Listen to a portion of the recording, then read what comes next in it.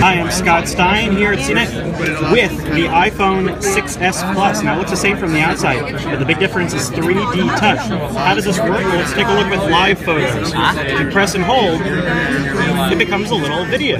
And if you lift it up, that's done via force-sensitive pressing. And if you scan through and look at some of the others, live photos is one of the new features on the new improved cameras, front and back, on the 6S Plus. But you can also use 3D touch to do things like hold down and swipe through various apps. Something you normally use the home button for, but you can do here. And there are other contextual things too. For instance, if you press and hold here, you can now bring up your inbox, swipe, and do things like that.